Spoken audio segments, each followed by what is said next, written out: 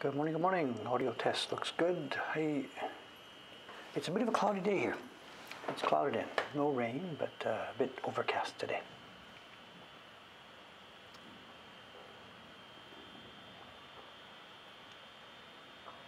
The same blue bicycle. Ha ha ha. So we have a new theory then. This is clearly not something left behind by a drinker.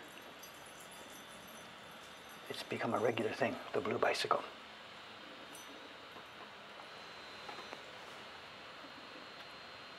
We need a new theory.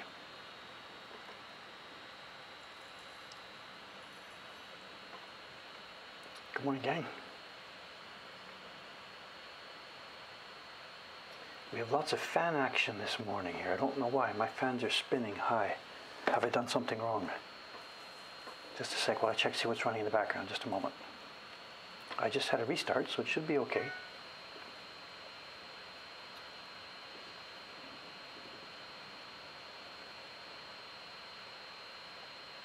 Adobe Assistant, give me a break. No idea, we'll see. Kill that. Adobe CEF helper. Okay, maybe that'll help. Okay. Good morning, good morning, good morning. Good morning, good morning, good morning. So the person on the bicycle, it's not working for the shop. There's nobody here next door. Their shutter is tightly closed. There's nobody in there right now. So I don't think it's, unless it's somebody that leaves it there. I don't know. No idea. No idea. So my PC is mining crypto. Yeah, right. Okay, okay. Oh, oh. Did you see it?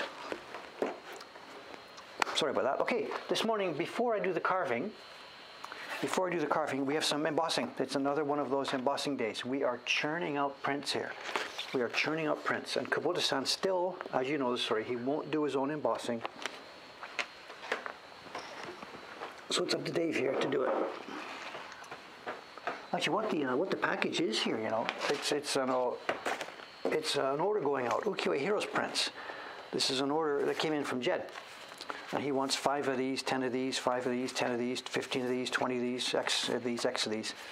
This is how it works. And we make the prints here and we hold them in storage. There's only one customer for these prints.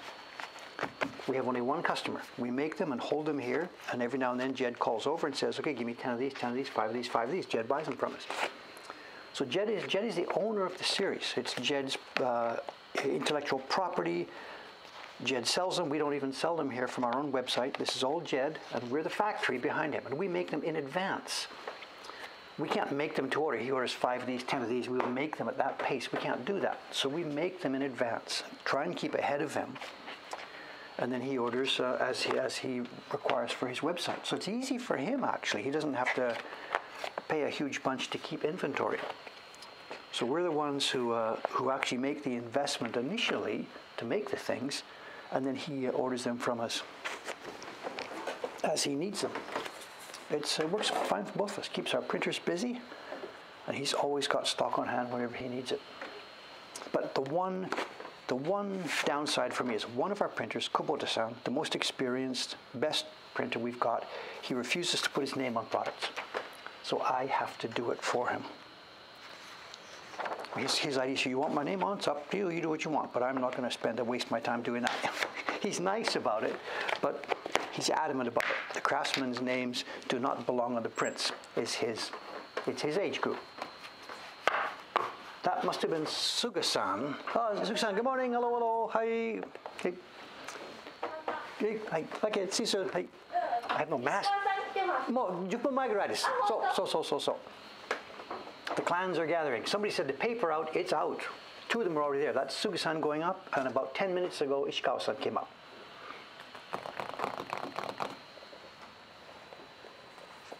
It's on a decision day today. The fourth print in this series. You saw me carving a bit of it on Thursday. Today's decision day. They have each done a couple of batches of tests with different colors. So we got 4 batches and mix to choose from. And after I finish the stream, I'm going up there, and we're going to have a party, a powwow, and it's going to be decision day.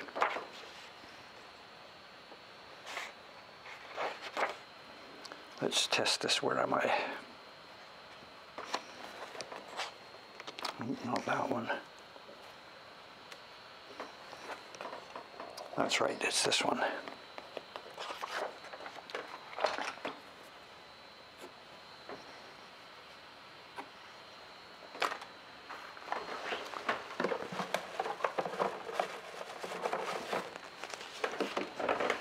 And we have some real decisions to make, because what they have done this time is they have stretched out. The first samples they made were classical. There's a sky, make it blue. There's a ground, make it green something. There's a tree, make it bark color. Their first sample was completely classical. And we looked at it, we looked at it, we looked at it. And we all sort of sat there looking at these small samples, and we all just had the same idea. This is just kind of too boring. They were okay, nothing wrong with them, but they were definitely boring. So we all had the same, how can we make this interesting? Not strange, but how can we make this interesting? And the answer was chocolate.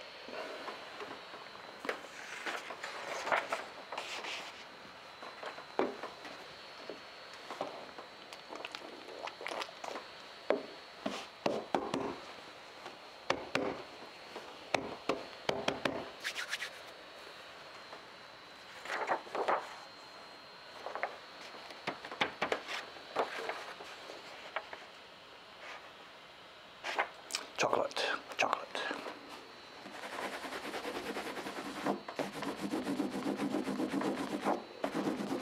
Okay, double check. It says, bull, I indeed did carve these. It's Kubota. Kubota-san did indeed print these. Double check, double check. Here's what we're doing then for the next half hour.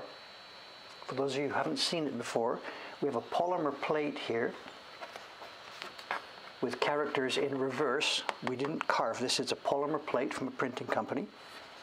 And I am going to use it to emboss the shape of the craftsman who made this print. And it says Hori, carving Buru. Hori Buru. Suri, printing Kubota Kenichi. He's the man who printed it.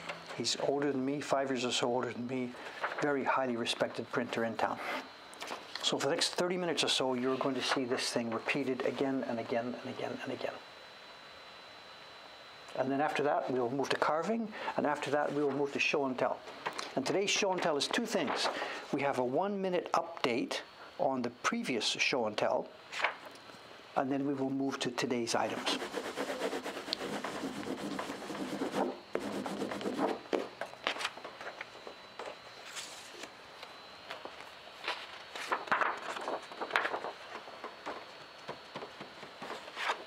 Venezuela, wow. Oh.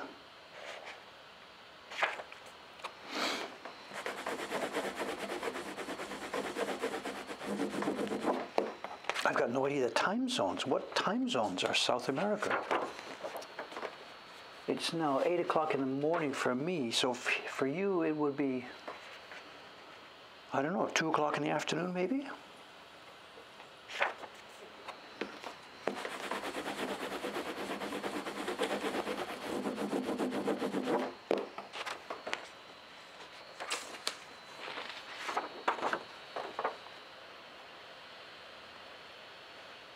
In the afternoon, okay. So why do we make it damp here? I could do this actually on completely dry paper. It would be okay. With the paper dry, if I did this, in fact, let's do that just a minute here. I don't want to spoil one of these, but we have washi. There's washi standing by. These are offcuts. It's the same paper exactly. I could do it dry.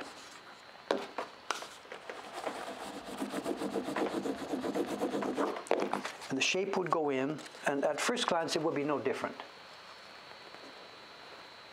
There it is, it's embossed. At first glance it would be no different. And perhaps we're pretty much 90% the same. But the normal procedure, for this embossing is the printer, while the paper is still moist when they're putting all the colors on, they do the embossing and then it dries after the embossing is done. And rather than embossing on dry, compared to embossing on moist and letting it dry, I feel just a little bit that the one done properly that is let dry later is a bit longer lasting. I have no way to confirm this because we're talking about 200 years, so I don't know. But I'm feeling that the dry one sort of gets compressed and will bounce back a little bit.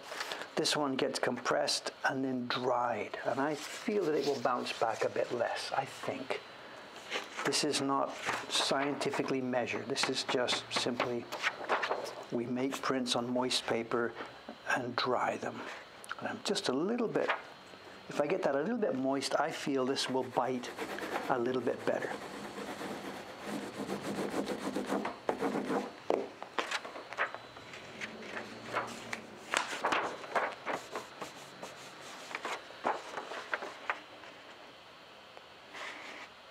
But there's no way would I go to the trouble of making the whole paper moist and doing this and then drying it out again. Of course not. And what we can't do, because we end up doing this sometimes for trouble, if I, if I did this now and then realized that, oh, we've forgotten one of these colors, well, that's okay, no problem. We can re-moisten the paper, put it in the stack, and we can print a color again. We can do that all the time. We do that all the time when we're testing. But if I did that now, after putting the embossing in, if I now took this stack and moistened them for reprinting, that embossing will definitely weaken, because with the addition of moisture here, the paper swells up and we would lose half of our embossing. So absolutely you can't do it that way. You can't moisten it after doing this embossing. And that's a bit of trouble for me, because sometimes when I'm taking the old prints and removing them from glued on backing, I have to do that by putting them in a bath of hot water.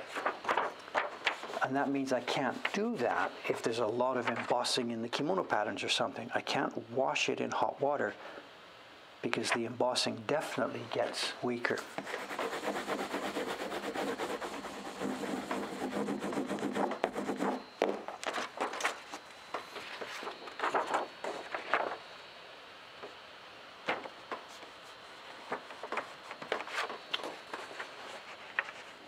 This is one of the best designs in that series, you know. We had an early home run. Boy, oh boy, this is a good design, you know. It's not just a good design by itself. It's a good thing for our Ukiyo-e Hero series, you know. These are parodies. But if you imagine if the copyright owner, the game company who made this, I mean they're not, but if you imagine if they were going to be hostile towards us or something, there's nothing they could do about this. It's 4 animals. It's a fox, a falcon, a frog, and a rabbit. Okay, in the sky.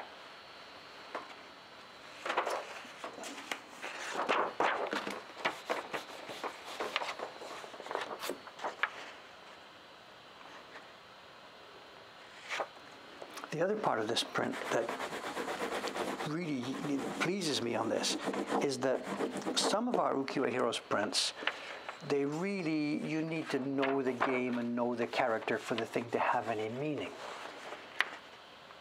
So for game fans, they're cool. For everybody else, it's like, what am I looking at? What's this? But a print like this, a bunch of Jed's early ones, they don't depend on knowledge of the game to be an interesting object. I mean, I like this thing. I carved it. I know it. I love this print as a visual thing. And I haven't got a clue about the game. And it doesn't matter. So Jed has transcended the actual original theme here. That's so cool. I shouldn't say this, but I think people are going to be enjoying these things for hundreds of years to come. You know? I think Jed's really carved himself a position.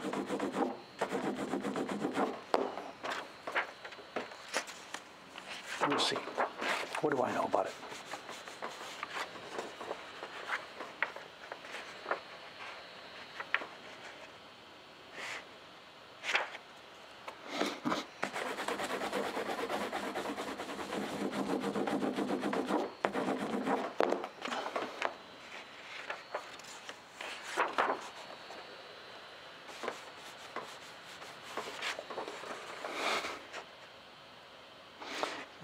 Says he didn't make the connection. Like a fox and a falcon and a rabbit and a frog flying in the sky. Okay. What other hints would you need?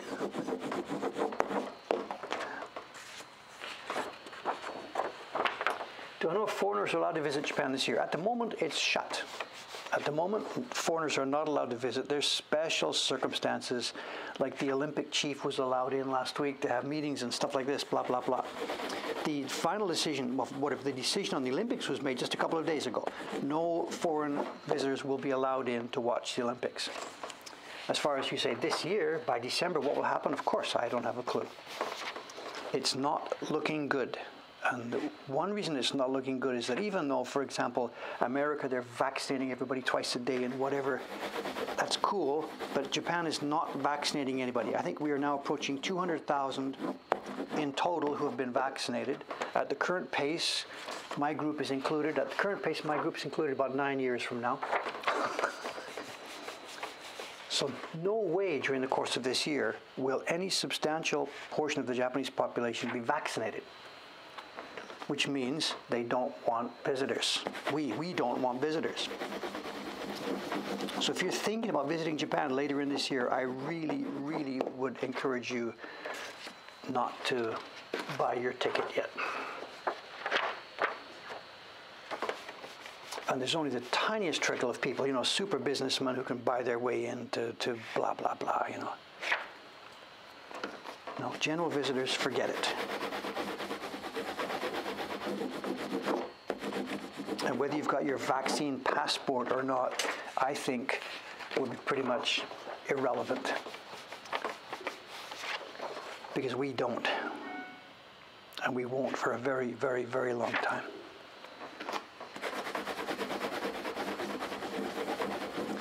It's one of the downsides of the Japanese character, you know, and whatever. There's good things and bad things. One of the downsides is the fear of making a mistake, the fear of having something go wrong, the fear of having somebody be left out. And all of these things are making this vaccination thing proceed at an absolute snail's pace. What if something bad happened? What if we missed one of those people there? Let's reorganize this. Otherwise we'll miss somebody or do something.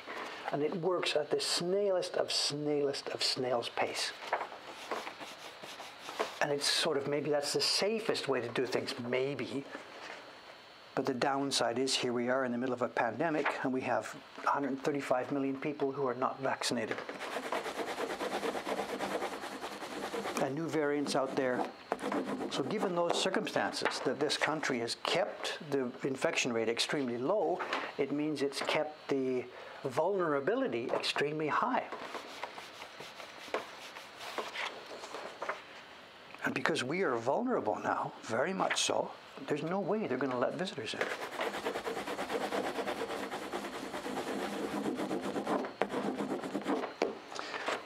I think that's the kind of situation, too, that is facing New Zealand. And how would they handle this as we go forward? I don't know. New Zealand, obviously, as we know the story, they've been really, really good about keeping it out. They've had it down there. There have been some episodes. They lock down, do this, do this. But the result of that is you've got a population who is now completely and totally vulnerable.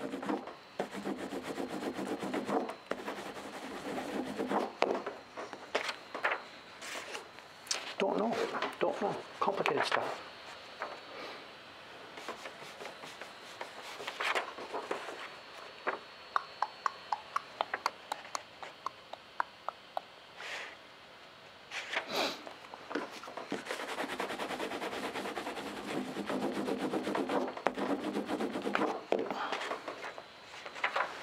Again, for those just joining, I'm about halfway through the stack here. I'll be doing this for another few minutes.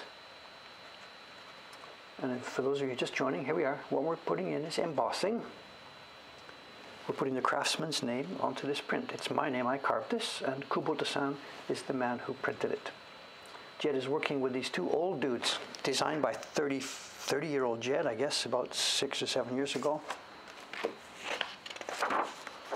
He was about 30 at the time, I guess, I don't know.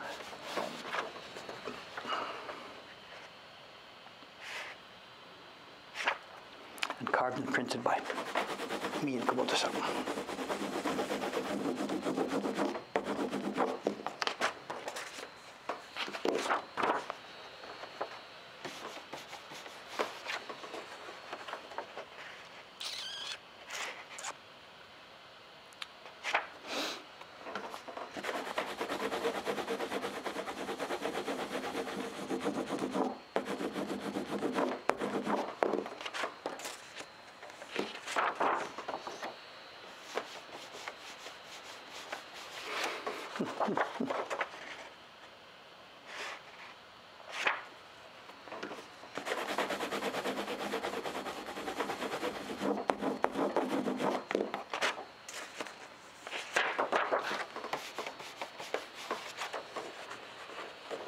You see me doing this, and it's taking me, what, about 15, 20 seconds for each one or something. That's okay. But what you're seeing here, actually, too, remember, it's the same process that the printer used, Kubota-san, when he did this actual whole print. He had this stack of paper, whatever it is, 70 sheets, 80 sheets. He's got his wood block, and for each and every one of them, he rubs the color, rubs the color. You've seen the videos. Pulls out the blank paper, rubs one color, rubs carefully, one carefully, inspects, puts it aside. Goes through this entire stack just for that blue color or something. Then you start all over again just for the green color, just for this. I think there's 13 colors on this print.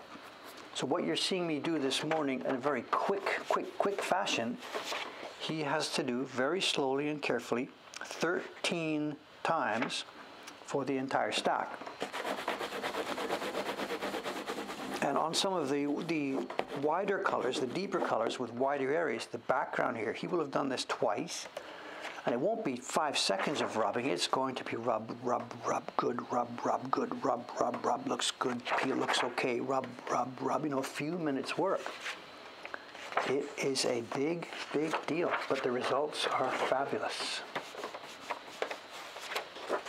On our YouTube channel, there's a set of videos, 4 videos on making this print, all the carving and all the printing.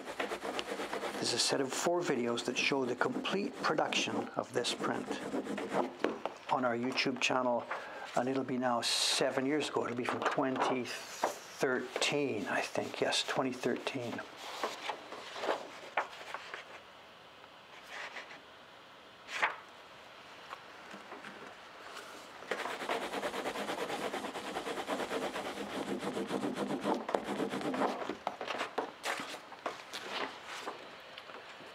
Question here about sharpening. Which natural stones are you using for sharpening? Well, I have bad news. These days I don't use many natural stones for sharpening. And even when I did, we are not specifically even careful about it. Compared to people like shrine carpenters or whatever, they have big wide planes, they have chisels, they have big tools. They have to be really strict and specific about the kind of stones they use. In our world here, because our tools are so physically small, the area of blade, we can basically use any old stone. You're asking me types, Uchigomori, I don't even know what that means, I'm sorry. Koma Nagara, we use Nagara, but I don't know. So we are not so, it doesn't matter to us. When I was using standard stones, I just used a rough arato, which means literally rough stone, of a generic type. Didn't know where it was from or what company or what type, didn't matter. Cut the blade down on the arato, then use a nakato, which is maybe something around a 1200 grit, to take away the scratches from the arato. And then I switched to a generic shiageto, finishing stone. All generic stuff, nothing special, and it works a treat. So I have to sort of disappoint you if you're expecting, sharpening information from this master guru here who can guide you to this particular strata of this particular mountain, and that's the one. There are people to whom that means something. There are carpenters out there to whom that means something. They want to know what mountain and what strata level. That's not the world I live in,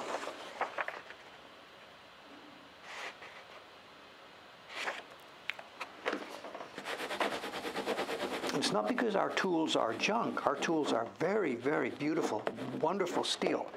But it's because the surface area is so small.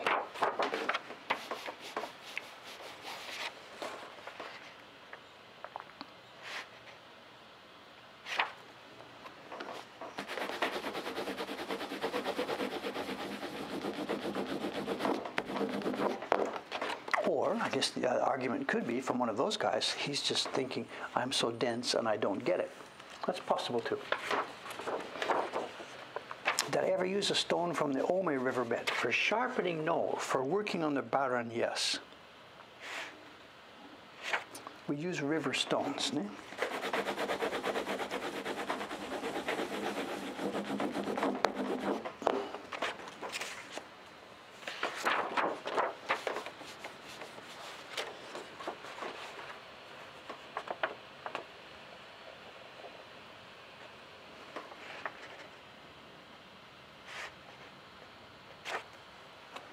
Almost finished, about 10 left, I think. Hang in there, gang.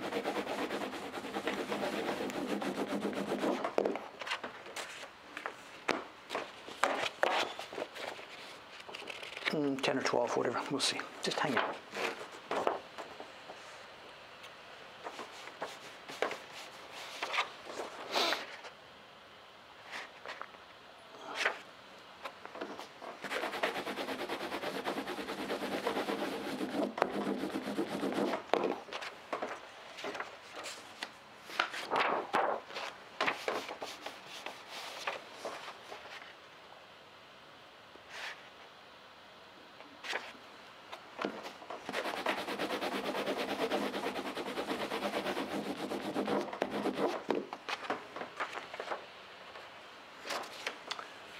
So it's what synthetic stones too. I also am using synthetic stones these days. You know, we've been showing them on the stream. We are now using steel, diamond stones. What are they called? Diamond grit on top of plates, and these work really well for us. Very, very well. As I said, I don't want to be too blasé about that. To some people with tools that may need sharpening in a certain way, natural stones, maybe for them, is absolutely the best way to go. You know. So I don't want to be too off the cuff. It doesn't matter, get anything, it's okay. Just simply, again, for us, for our specific requirements, a very simple sharpening system works really, really, really well. Why am I doing this with ink? That's interesting. I know it is possible. Many of the old prints, of course, did have this done with ink. When you look at the Shin Hanga prints, the Doi Hanga prints and stuff like that, they did this work with ink. You could actually read it. Why am I doing it this way? It's a quirk for me. I don't want that thing to be too invasive to the picture. You know, the illustration is there, and the prints are fairly small. When they were doing those Shin Hanga prints with ink, you're talking about prints that are quite large with a small signature in one corner. These are fairly small, and I felt that to put this in here with ink, it would have been okay, but I felt it would be a bit disruptive. In other words, the information is there if you want to hunt for it, but it's not in your face.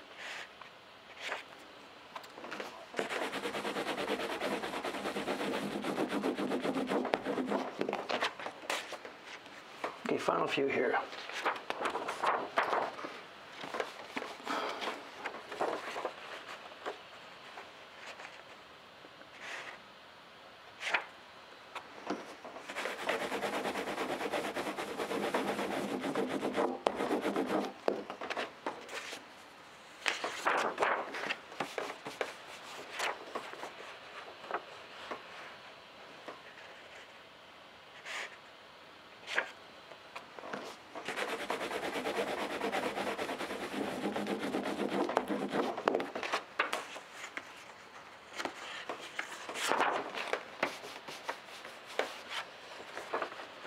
These weren't a subscription prints. They're not. They're just a single prints for sale, what we call here in Japanese as tanpin. Just prints. These are not a subscription set. They're too expensive for subscription sets. For a print that we sell month by month by month, a series, excuse me, gotta be cheaper than this. So.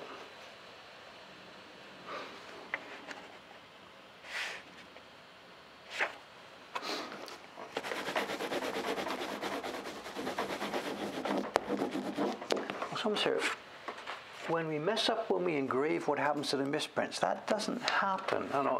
When we mess up when we're carving, the block gets repaired, of course, before we start printing. So there are no misprints from a carving error.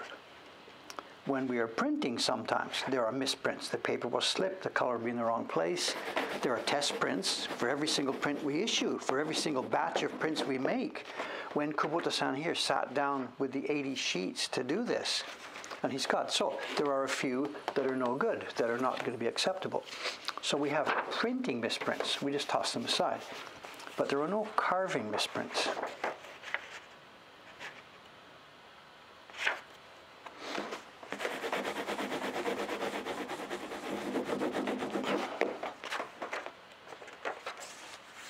Last one. Last one, last one.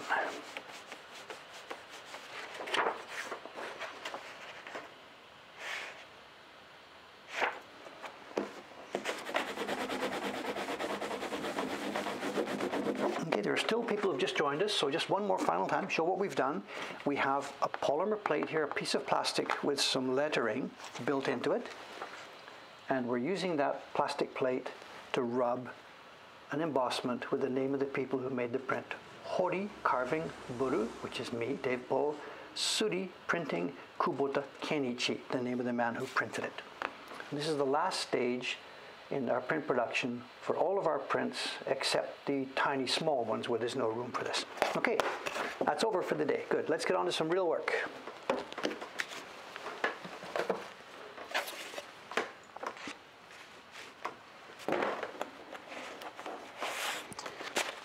And these prints now go up onto the shelf upstairs, and they will sit quietly until such time as Jed says, send me over 10 more, or 20 more, or whatever.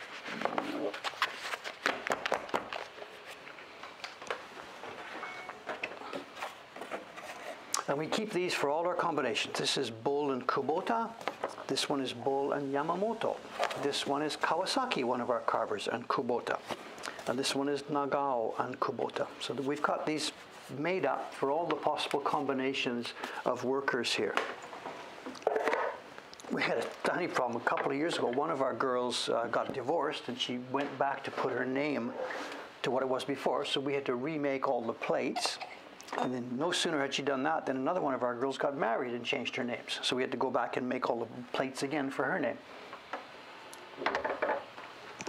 So it's never ending. Okay, real work, 8:32. We're 1/3 of the way through our stream here today. We are still on this block. We are still on this block.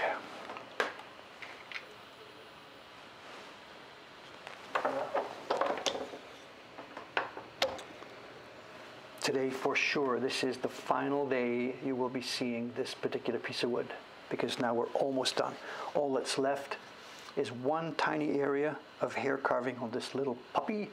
Then we've got to do some persuading, and then we are out of here. And the next job you'll see me doing, today's Saturday, it'll be Monday, it might be color transfers, we'll see. Again, I shouldn't promise what we're going to be doing because just there's so many interruptions and things, who knows what we're going to be doing. So I shouldn't promise anything, shouldn't even tell about what we're going to be doing, just let it happen. Okay, can you see the areas here? There's still a couple of areas just around this eye that have not been carved yet. Let's get to them.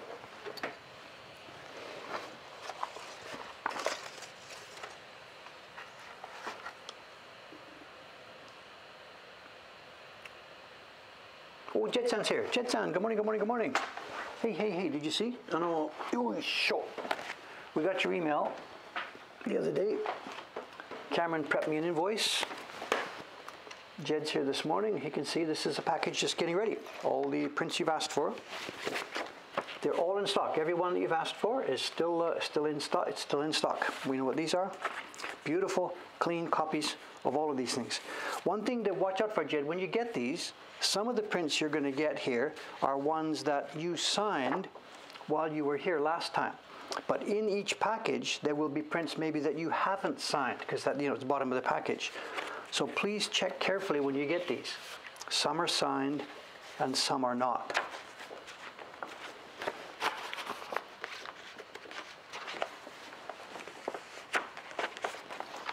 Wonderful, wonderful, wonderful batch of prints.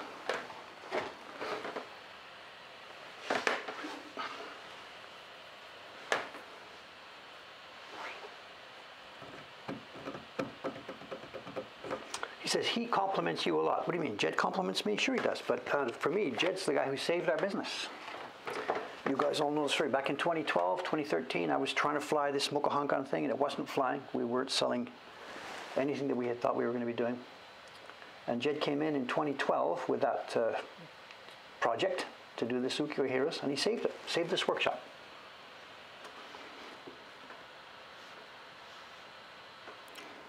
And the other thing Jed is doing, maybe some of you guys don't know this, if somebody can pop up the ukiyo-e heroes link here, Jed is not just working with us now, Jed is sponsoring, using his own money, dumping it on the table, helping other craftsmen get going. Jed's now got, you tell me, Jed, on your website you've got prints from us, you've got prints from William Francis in England, and he's got prints there from Steve Winiecki in New York. I don't know, I'm sorry, I don't know where Steve is living. And then now a new one from Camilo in Mexico, who may be watching this.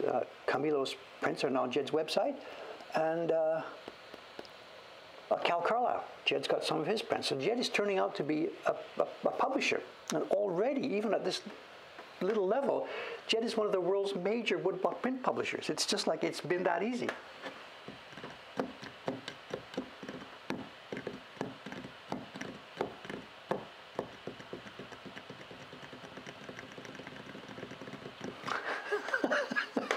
Talk about getting fatter. Jed and I Skype from the chest up. So when Jed, some years back, he's joking, when he was sort of getting a little bit, whatever, I guess he was too much work and not exercising enough. And now in the COVID era, I used to do print parties running around, go to Ome up and down the stairs on my bicycle everywhere. Now I've been stuck in my room here. I almost never leave this building. I've gained 5 kilos since we closed the shop. From March 17th to now, I've gained 5 kilos. But I guess it doesn't go to my face, it's going to somewhere else. All funded with pins and shirts. I don't think that's true.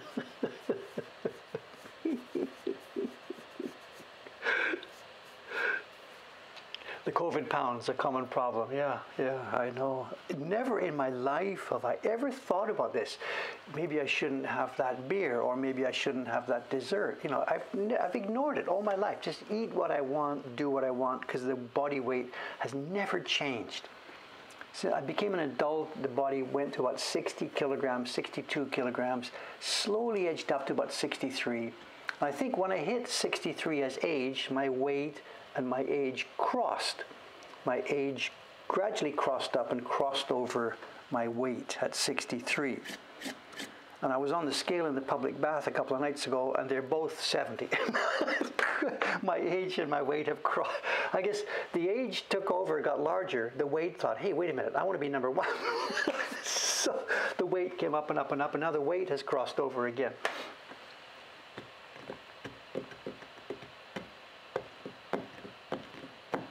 Yeah, the food neighborhood, this is it too.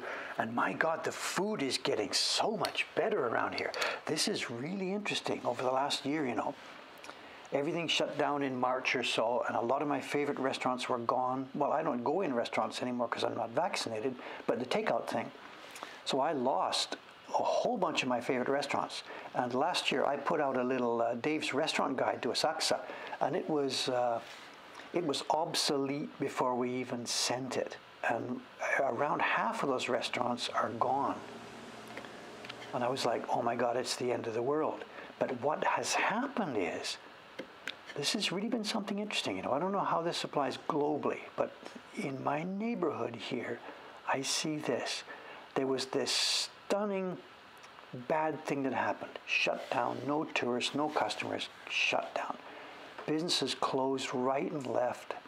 But now, there's a renaissance, and we're still in the middle of this, but there's a renaissance here. There are new businesses opening up, there are new buildings going up, and it seems that this was a chance that it cleared out.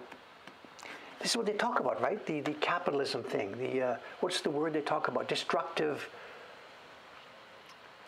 I forget the word, destructive capitalism, or destructive or whatever, and it actually is a thing. It really is a thing. And this district is coming to fabulous life.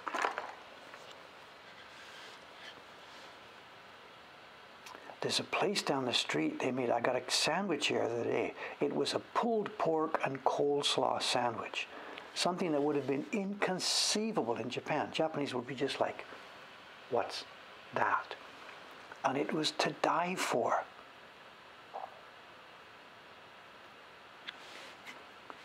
So I'm really, really, really looking forward to the next few years, assuming I don't die from this thing, Creative destruction, that's the expression, right? Creative destruction. And it's a thing.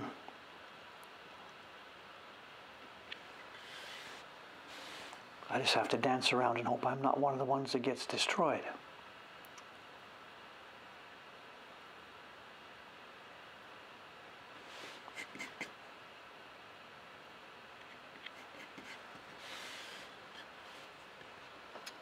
Can't do both, can't watch and can't carve at the same time. So somebody mentioned World War II. I mean, that's sort of the ultimate thing. You have a war like World War II, which to Japan, destroyed everything, irrespective of whether good war, bad war, who's the bad guys, who's the good guys. Irrespective of that, there you are in 1945, it's destroyed. And we've seen what happened, the creative things and the hard work and everything that happened after that. Just astonishing, astonishing. Am I off the camera? Just a sec here, where are we? That's here. Okay, sorry. Right. Is that the location?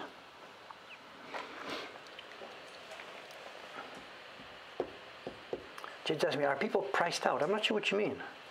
I'm not sure what you mean. I know the economy here is sort of just, hanging in. It runs on debt. The Japanese economy is like the most indebted economy on the planet. And that was the same before the pandemic, and it's the same afterwards. So I'm not so sure about that, how the overall global economy is going to handle all these staggering amounts of debt that are being built up.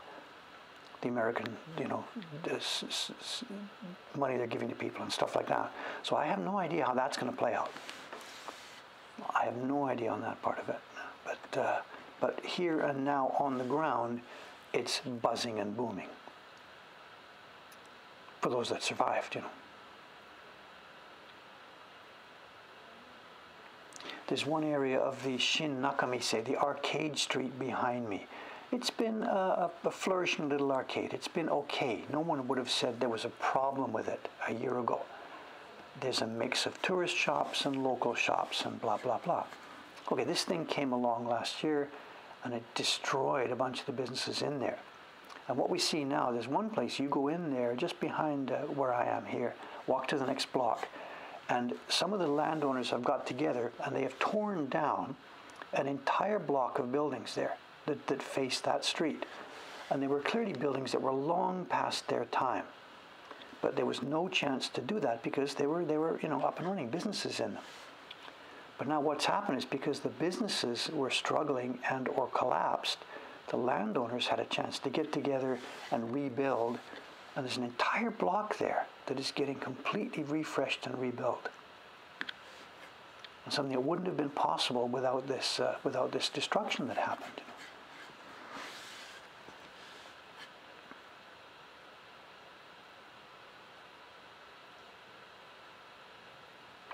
It's in some senses sad because a bunch of old friends are disappearing and a bunch of people are being hurt by this. But in its place, new stuff is thriving.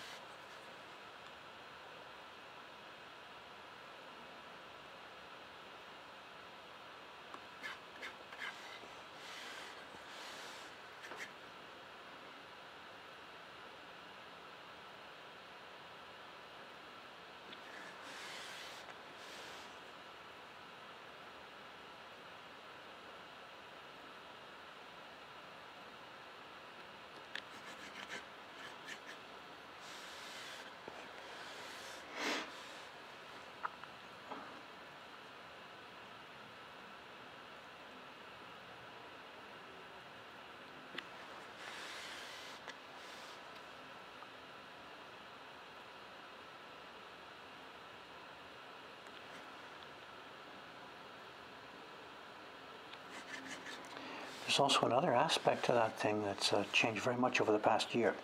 If you go back, for example, 2 years ago, we were already at that point thinking, I wonder if we could, buy this building and rebuild it and all that kind of stuff, blah, blah, blah, blah, blah, blah. And as part of the investigation of that, I poked around and asked questions and, this and that, and this and that, and this and that.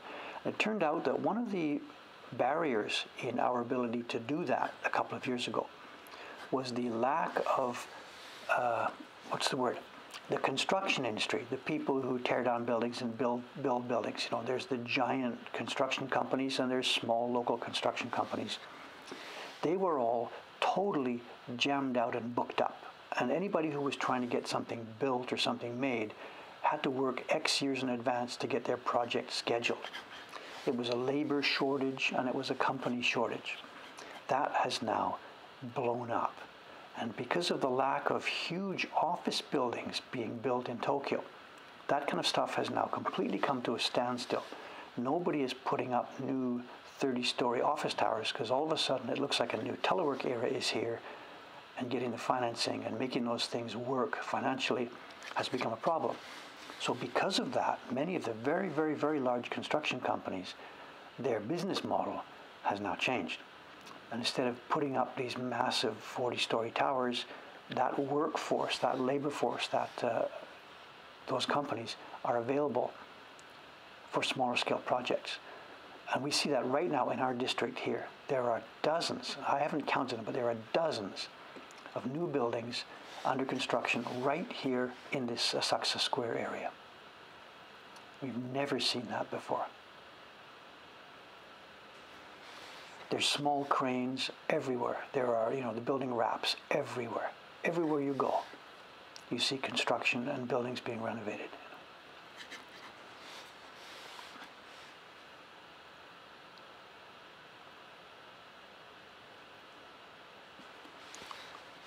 Because now with the labor force suddenly available and money still free, if you're borrowing for that stuff, the interest rates are still next to nothing, good or bad, I don't know. So it's a huge, you're going to see Tokyo physically rebuilt in the more smaller neighborhood scale. Over the past few years, it's been rebuilt at the giant district scale, new Shibuya, new Marunouchi, all that kind of stuff. Now it's working at a different level. Okay, that's done.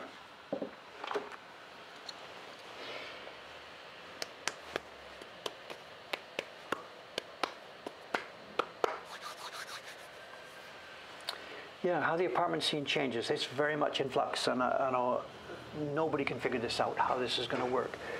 Already over the past X years, it has become cheaper to rent places and buy places in Tokyo. This is pre-COVID.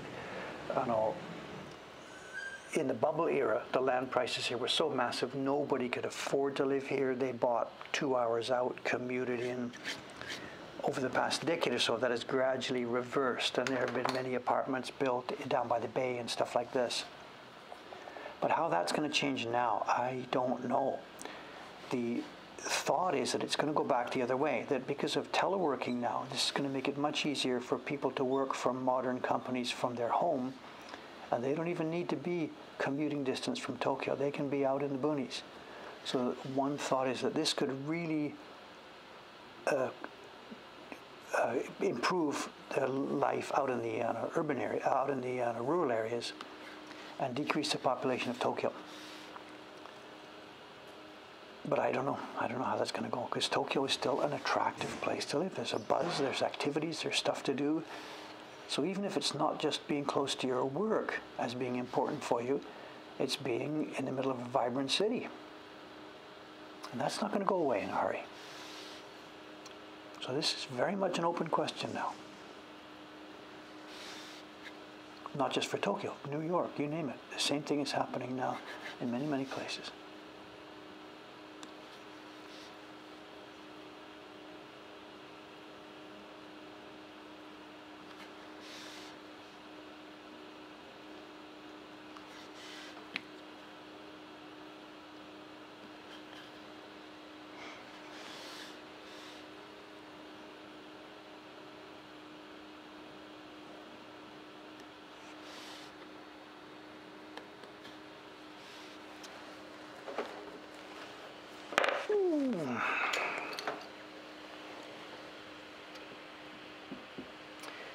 Yeah, you're surprised your Japanese companies are accepting teleworking, whatever. It isn't accepted here yet. It's not smooth. There's lots of reports in the newspaper about problems with this. And the kind of problems here with teleworking, I don't know how applicable they are to other countries. One of the problems is the Japanese houses, of course, are so freaking small. We have this problem. Cameron, he won't be here today because it's Saturday, he's off. But we have this problem. Cameron went home to work because he's got a new baby, and it turned out that it wasn't all it's cracked up to be, because he's got a nice little Japanese house. They rented it and chose it based on the fact they were having a new baby. But what they didn't do was choose a house based on a new baby plus a home office. And I had been thinking, Cameron, he's totally okay, he's fine, it's fine, it's fine. But when he was here to chat with me last week, he brought this up, and they are struggling with this. It's not like the secrets here. They've got, teleworking plus a new baby, and he's trying to decide what to do, move, larger place, come back here and work. He's very much playing with this. So that's one part of it. The other problem that many Japanese people have with the teleworking is the boss or the supervisor. The supervisor, of course, doesn't trust the worker. So they're like, what are you doing? What are you doing? Are you working? Are you sure you're working? And there's stuff like they've got trackers on computers, or just wow. And emails all night long and stuff, whatever. It is a huge social problem here, absolutely.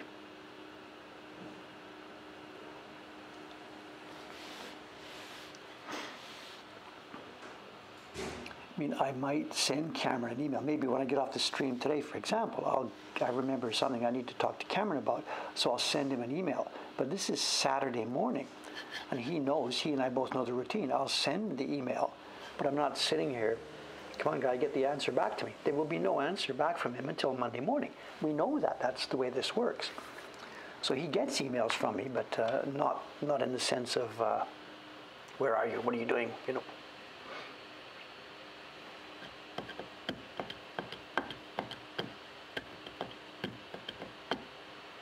Getting crackle on this mic. I'm not sure, are you getting crackle or are you getting computer? The mic is here, and when I move towards the computer, you certainly are going to get fan noise. And right now there's a garbage truck outside which is making noise. So maybe that might be part of it. If I turn off for a moment the outside mic, that's the outside mic now turned off. So I think that truck noise should have suddenly dropped. What you're hearing now is me and the fan. And if I turn away from the fan, I can still hear a car going by. If I speak too loud, I think it probably crackles. This is a very sensitive microphone. If I turn back, the fan, so yeah, when I turned the fan, sound went down. Well, just hang on there. A few more months, when the new Mac Pros come out with the M1 chip running really cool, we'll be able to have a laptop running the stream with no fan sound. Hang on until the autumn, if I can afford it.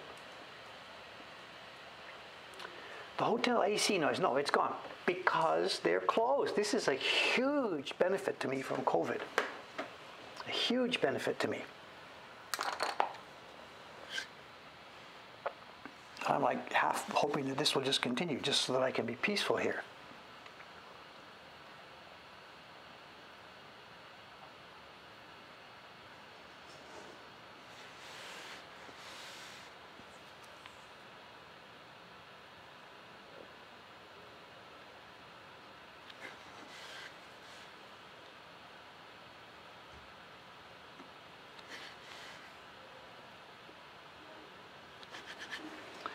There's so many questions in the talk. I'm supposed to be carving it. I've got to get this block finished today.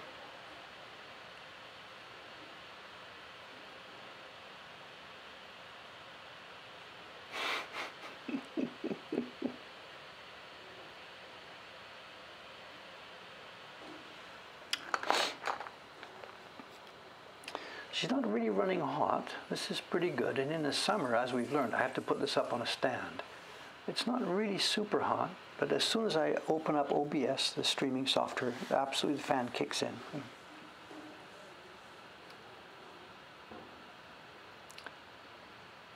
But as I said, hang on a few months, and I think if I can afford it, if we're still okay when that new model laptop comes out, the specs on those chips are just unbelievable, unbelievable.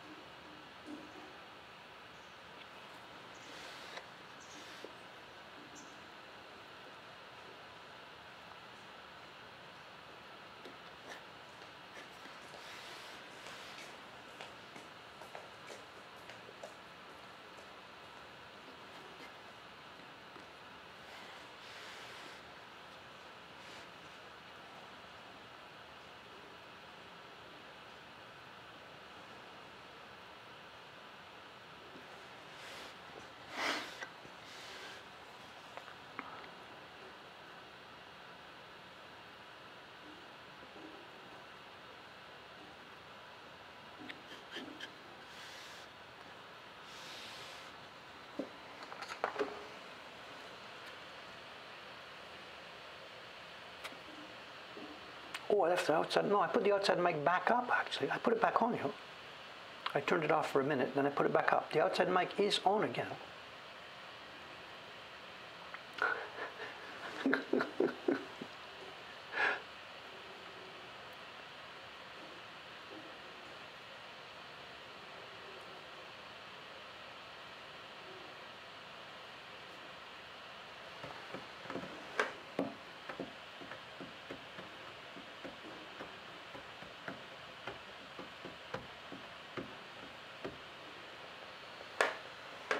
Is my stomach misbehaving again today? I had a nice good cup of tea.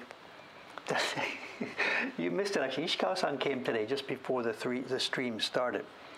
I think I was telling a story about her a couple of weeks ago. She and Sugu-san, one of our other printers here, they on their day off, they both had it. You know, they took a day off together, and they went over to where was it? Shin Okubo. There's a bunch of shops there with import food. I know Shin Okubo is kind of originally was an area where there were a lot of Korean restaurants and things, but it's widened up now. There are Nepali restaurants and all kinds of stuff. There's a bunch of shops over there that have imported spices. And the two of them went over there for a spice shopping day, and they bought tons and tons and bags and bags and bags of spices. And the reason they did is because Ishikawa-san, when she was younger, she did a lot of traveling around Asia and stuff, and she learned to like chai tea. And so she got the bug that she wants to try and make chai tea again. So she and Sugu-san went over there and bought a bunch of spices. And for chai tea, what is it? It's, I know, cinnamon, cloves, I don't even know, cinnamon, cloves, cardamom, I don't know what else is in there. They bought a bunch of these, a bunch of spices. And today, she's here and Sugu-san is here today, and they have planned something. And just before the stream started, she came in the door here on the way upstairs and said, "What's a good time for what time are you free today?" And I'm like, well, I'm just here all day, whatever's going on. There's a customer coming at 1 o'clock on an appointment. The rest of the day I'm free. She said, okay, good. Okay, we'll do this at lunchtime. And she opened her bag, and she's brought a bag of these spices. And she's mixed up her own personal chai spice blend. And today they're going to cook this upstairs. Ginger. So she said shoga. What did she say? It's cinnamon. She said cinnamon, cardamom, cloves, ginger, and there was one more. I can't remember it. Cardamom, cinnamon, ginger, cloves. She didn't say anise, pepper. Oh, pepper. Yeah, she said black pepper. Yes, yes. So that's waiting for me. They're going to do this today. They're printing this morning first. I said we have our meeting where we have to decide what the final colors are going to be on this print. And I mentioned the colors, you know, and chocolate is going to be a main color of this next print coming up. It's a print all about cherry blossoms and peacocks, and the answer was chocolate. Trust me, trust me. So we're going to get drunk on chai tea, decide on the tone of chocolate to buy.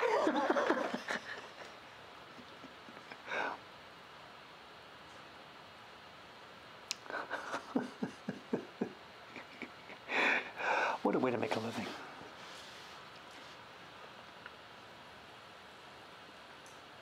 And also, they want to have a little bit of a meeting today. It's funny in Japanese, you know. The word meeting is understood by any Japanese person, you know. And they've heard me talk the last few weeks about the business and the corona and what's going on and the orders. And Cameron was here last week and we had a meeting about stuff. Anyway, today Ishikawa-san said, "Yeah, kyou desu ne, meeting desu ne." And I'm like, "Ii desu yo, okay, okay." And in English, what it means is, she's like, "We have to talk." And when the lady says to you, "We have to talk," so the two of them today, they've got something they have to talk about, and I know already what they want to talk about. They are starting to run scared because of the numbers that Cameron and I showed them last week. We've talked about it, it's not a secret. We are now, our subscription count, after years of running at around 200 or so, we are now sending, I think the count Cameron gave me the other day was 545. There are 545 subscription prints leaving this building every month. And that's okay, that's cool, that's nice. The other number he gave me was that on 1 week alone in February, 20 people signed up.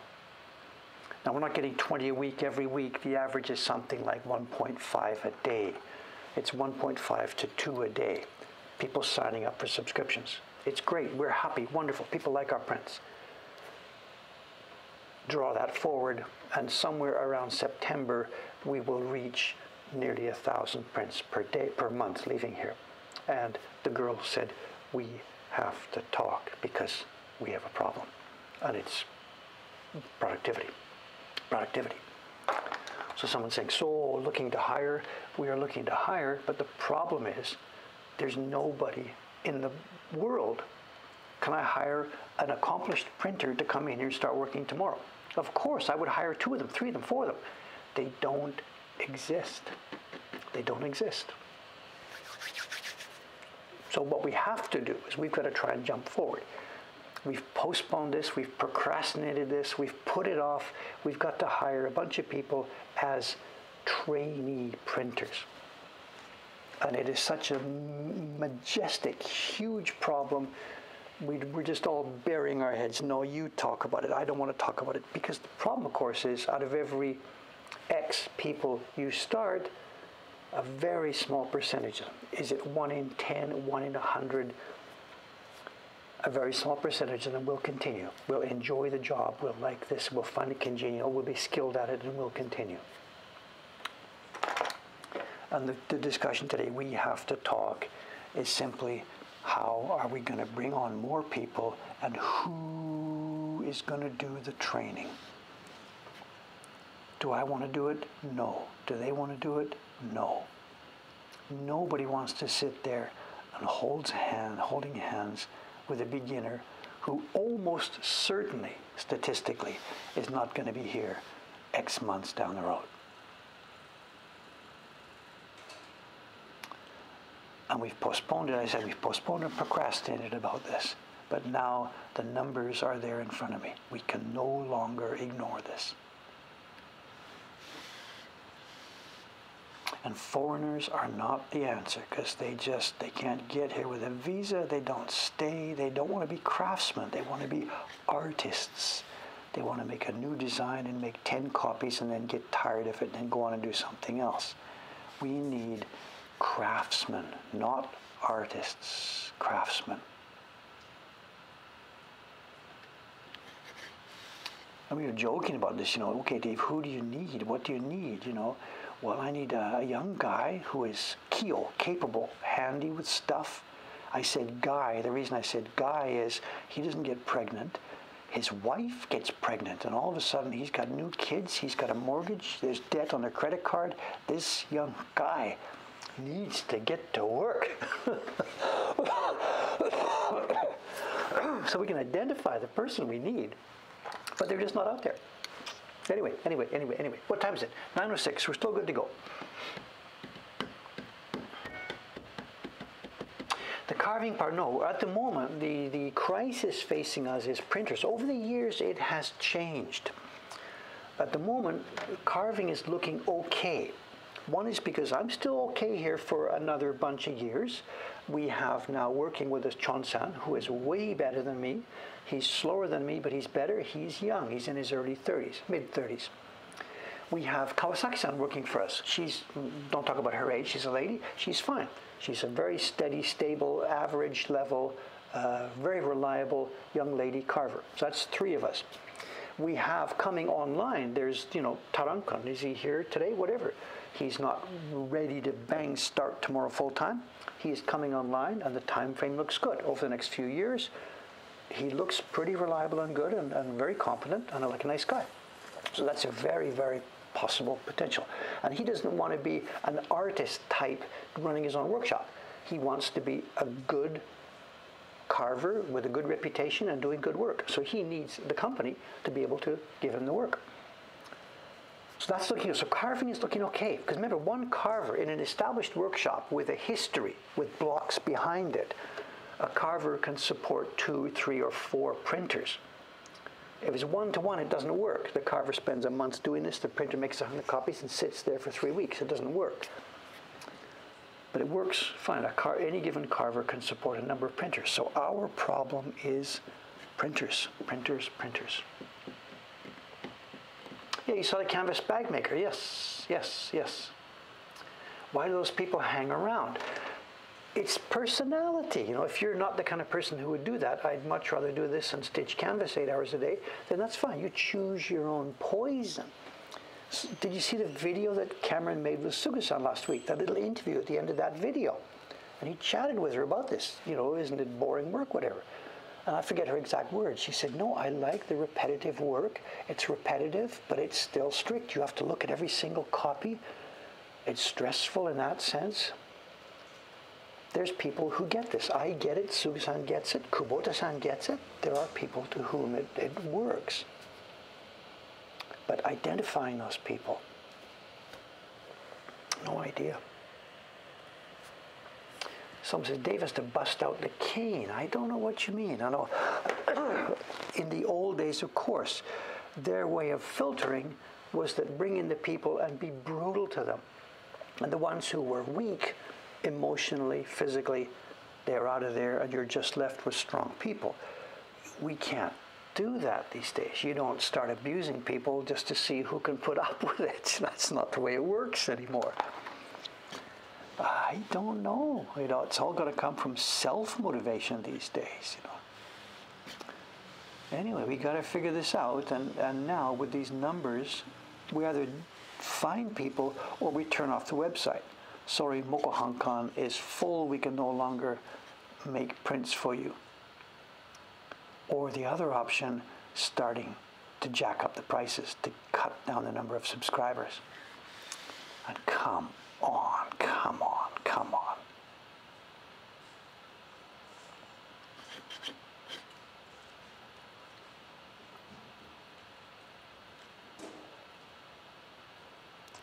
So she says, 今日ミーティングですね. And I'm like, hi. I think she's going to be good cop, bad cop. She's going to give me some nice chai tea, and then she's going to say, solve this problem.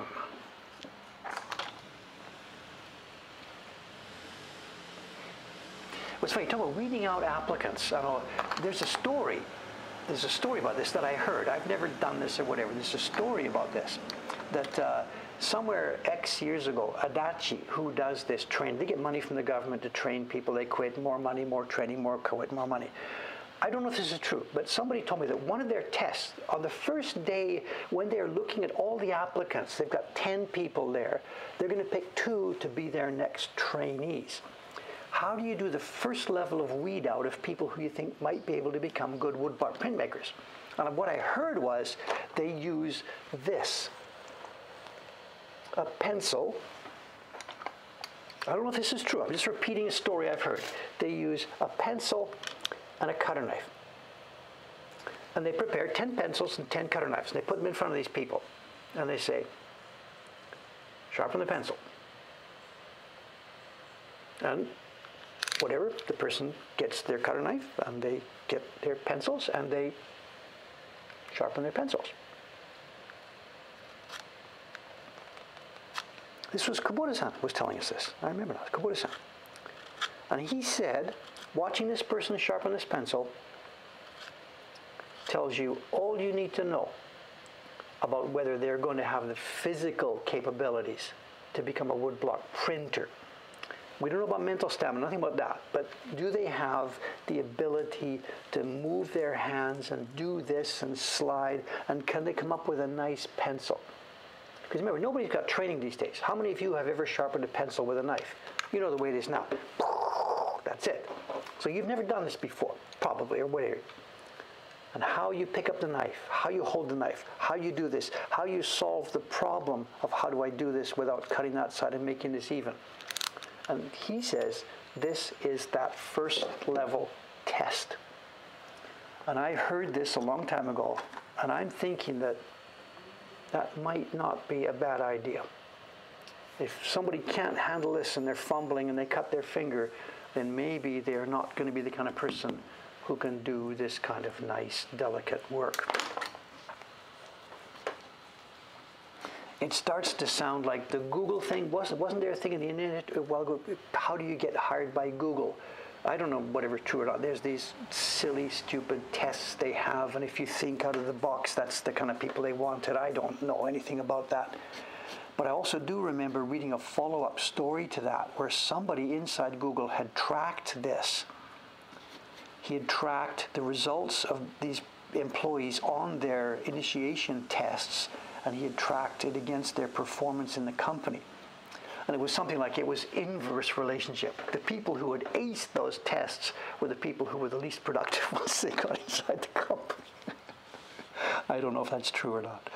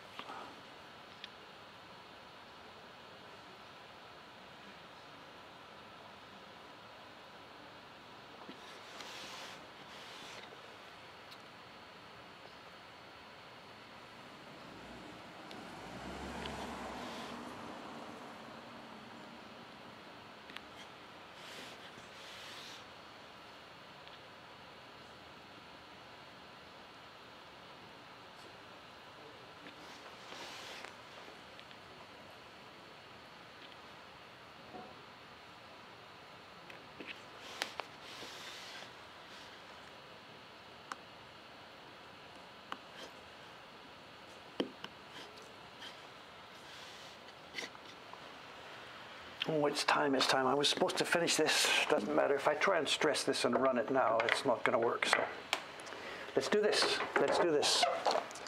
The buzzer under my seat has gone off. There's a hotline from John over there. He's got a buzzer that buzzes under my seat, if only. Let's look at some prints. Show and tell time.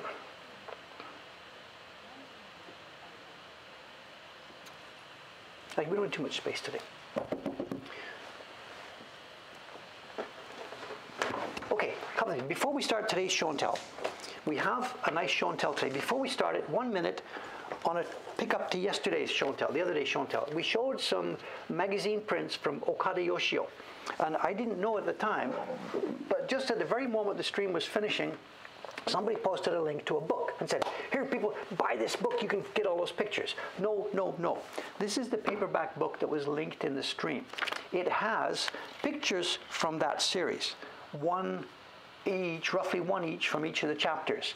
They are washed out, watered down, very, very poor quality reproductions. It's all about the text. People want to read the text.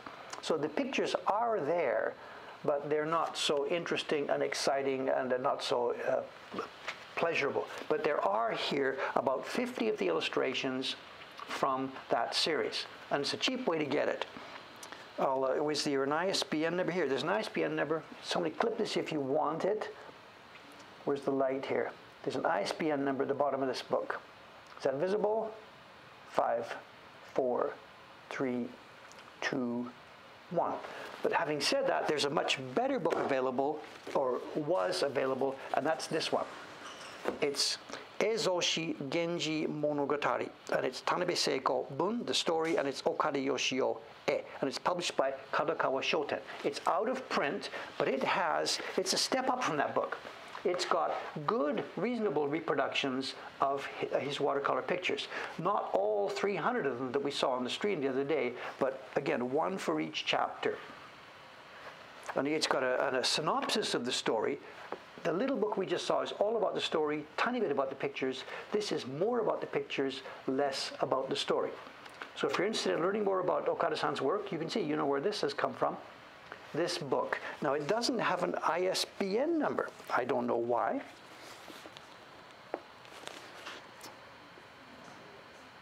It's got a number, but it's not an ISBN. It's unreadable. Is it going to be readable? It's going to be unreadable. I'll just read it. 0093-8722256-0946, 0 in brackets. There's no other ISBN number. It was published in Showa 54. So for those of you who are interested, if you want to hunt it up, there's the information. And to my knowledge, that's the only place that those Genji illustrations have appeared in print. In the magazines that I showed you first, and then in these two books. Okay, moving right along. Show and tell. Okay, this is a fun one. These are some little prints that I've had for years and years and years and years and years, and didn't know what I was looking at. Like, I knew they were woodblock prints. In fact, I'll give you the same little conundrum that I had for over the years. I found the answer to it now, but I didn't know the answer. Let's just look at these. Bang, here's the stack. They are woodblock prints, and they seem to be, what's the era we're looking at here? These people are working on, I think they're making soy sauce in this huge tanks. Their soy sauce has got to be ready. The artist is Sadanobu Ga. Sadanobu Ga. And you can start Googling in the background here and telling me what era, what type of prints we're looking at. Sake or soy? This is soy to show? Well, I don't know. I'll keep quiet. I don't know. Anyway, the prints have a number and a number, 17 and 11, and they have been glued into something and torn off. These are all hints. These are all big hints. Not exactly the world's greatest art. It looks like one of those second-generation Hiroshige designs from Edo. These are woodblock prints. Again, it's been glued into something, and it's 18 and 2. We have two numbers here. And again, it's Sadanobu. They are all Sadanobu. We have a visit to a temple, and it's dated, not with a date for the print, but it says Meiji era. I don't think it's supposed to say the print is the Meiji era. The content you're looking at is something from the Meiji era. And it's there's a temple with a place where you do your ablutions in cold water and stuff like this. And again, it's got two numbers, 16 and 9. 17 and 3, and it's been stuck onto something. Now, I had no idea what these were. Again, Sadanobu. We have somebody here making washi, and it says the act of dipping washi in, oh, it's got a place name that I can't read, something Mura. I can't read the place name, I'm sorry. Actually, this is interesting too. Think about the content here. Is this person indoors or outdoors? What are we looking at here? There's a branch with a cherry blossom. This looks like snow. The person is on the platform. They've left their shoes behind. There's massive pillars, as in massive temple-sized pillars. It looks like there's a wall. Are they indoors or outdoors? Why the snow? Making paper.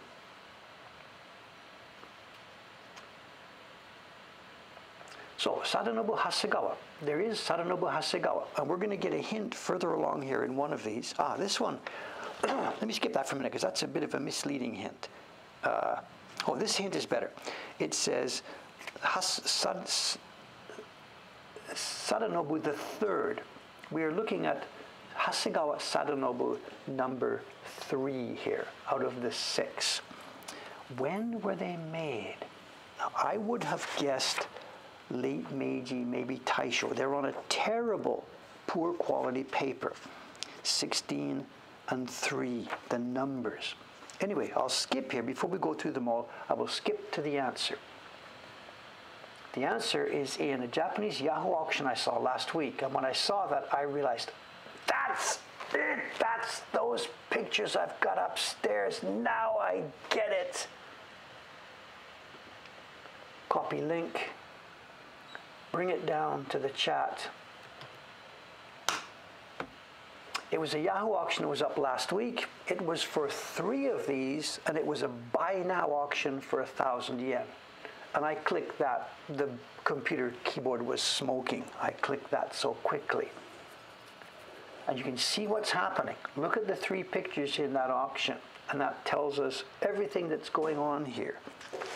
The number is a year. It's Showa 17, the 8th month of Showa 17.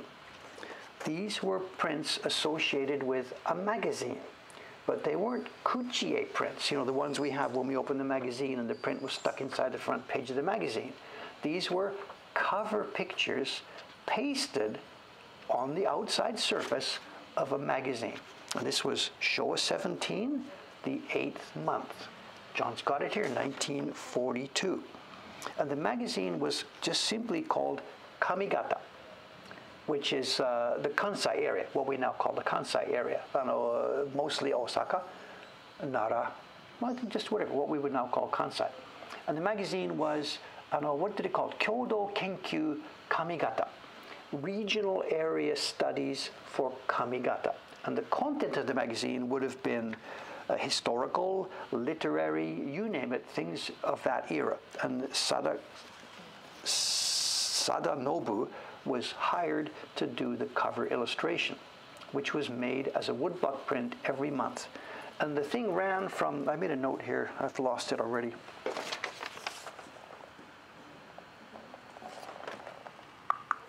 Ran from 1931 to 1945 was the run of the magazine, and it died in 1945.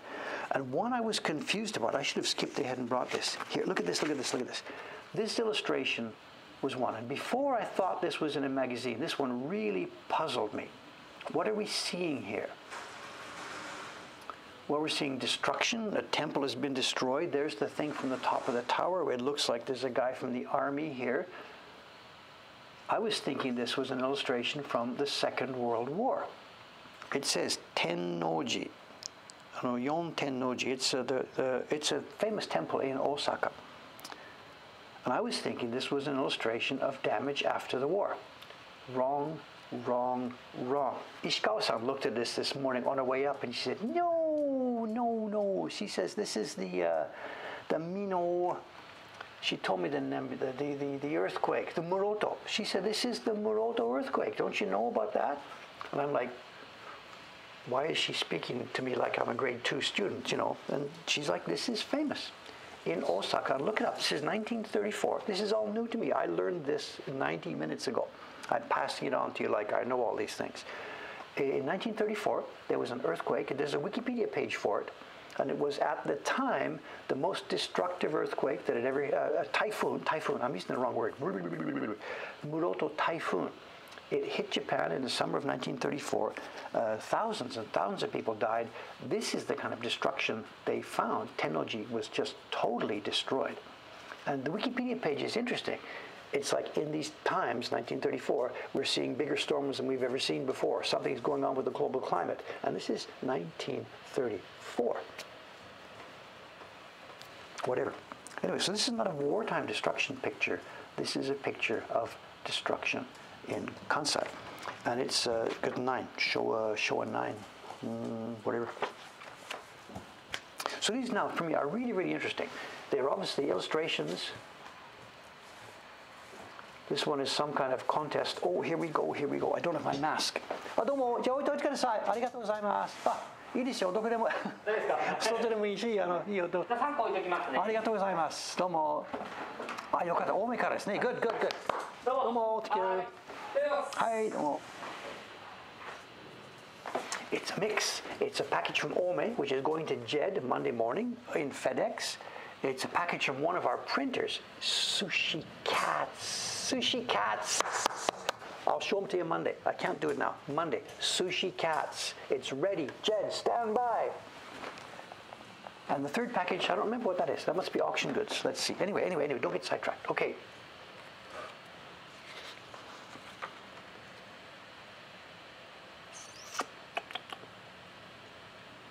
So that was Osaka. It's Tennoji, which is a very famous temple in Osaka. And the typhoon clobbered that city and clobbered that city.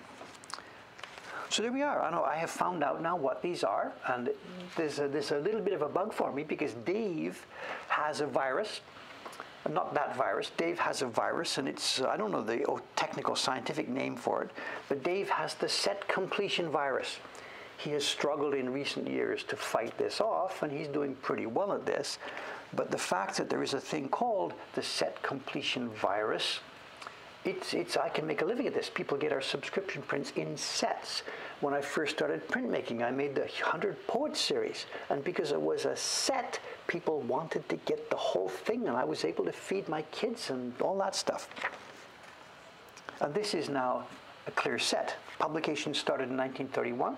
It went for 14 years to 1945, and I want them all.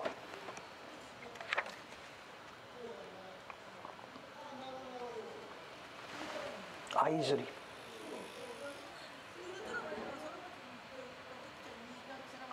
There's an interesting quirk to this one too. I've said these ones they're all by the 3rd generation Sadanobu, which is how most of these are carved, are identified. And this one is different. This says Shodai Sadanobu. Now Shodai is the first. He's the original Sadanobu who started that lineage off, and he was dead long before this series came along.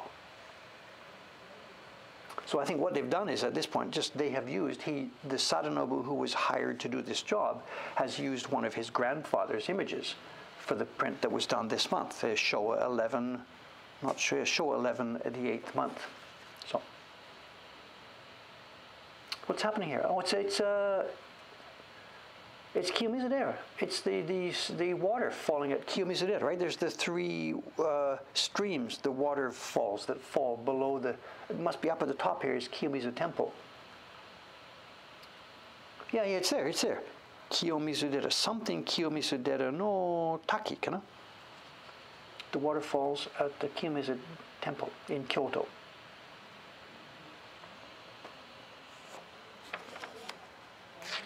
They're not all great art, whatever. These are illustrations done to fit a magazine, and some of them will be done under time pressure, I'm sure. They're not all great art. They're attractive little pieces. Show 16, December. This one is very much a cliched type traditional ukiyo-e print. Interesting mix though. Interesting mix. It's very much an old ukiyo-e style, but we have gas lamps on the bridge.